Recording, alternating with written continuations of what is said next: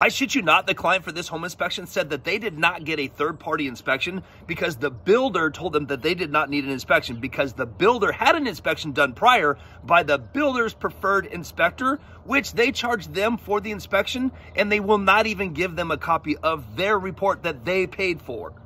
So this was a new build, and you bought the house, moved in. Did you have any inspections before you moved in? No, just the one that they said that they did. Okay, so the builder said that they did an inspection and they made you pay for that, but you didn't get a copy of it. Yeah.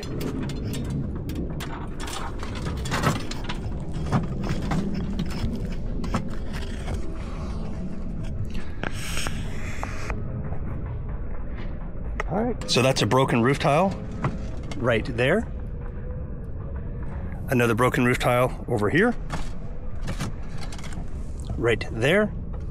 This air conditioning unit is a Carrier brand unit, and this is mounted at the roof overhang where water is going to spill over the ledge and come down and land on the unit.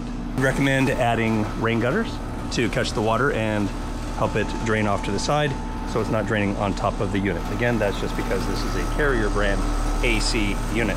The riser clamp, well, it's missing a nut fastener, so that can just be installed. Just needs the hardware, and the clamp needs to be secured properly.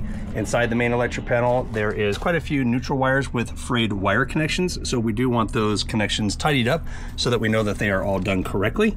And exposed lath material.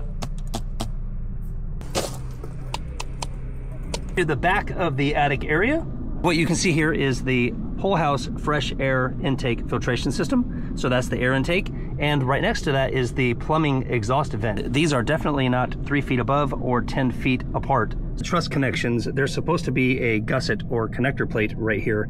Also, you can see one there, but when you get over here, it is completely missing. The floor is quite a bit out of level. You can see it dips up, then dips down.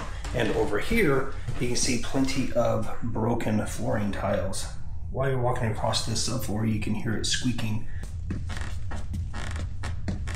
When you lift the window up, the balance springs fall out the bottom of the window frame. A large gap at the stair tread and the adjacent wall. You can get all of your fingers right between there.